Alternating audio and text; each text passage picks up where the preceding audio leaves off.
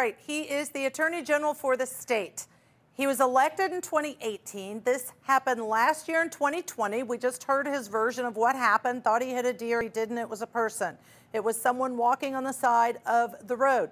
That person, a 55-year-old gentleman, was killed.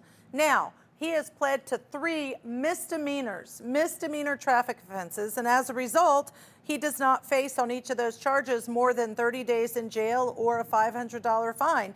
And the reality is he may not spend any time in jail under the plea deal. Do you think that's a reasonable plea for the facts that we know? I don't. This breaks my heart. We know that there's allegations that he was actually on a mobile device at the time. He did report the incident, but to just assume that it was a deer, I don't know if this person could have been alive or saved at the time. I mean, I cannot believe that it was not discovered until the next morning. And when I'm listening to that interview, I am so disturbed by it. I have taken many depositions in wrongful death cases of people that hit pedestrians. And I will tell you, their demeanor is much different than what I'm seeing here in this video.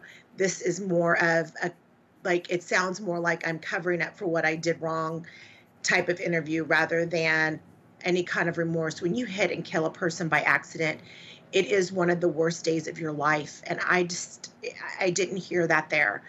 I think that this is way too much of a slap on the wrist for what happened.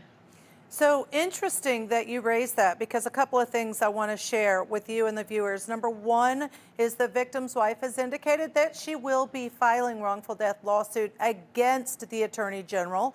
And number two, that the governor back in February actually asked him to resign, and he did not do so. So he is still the Attorney General in the state.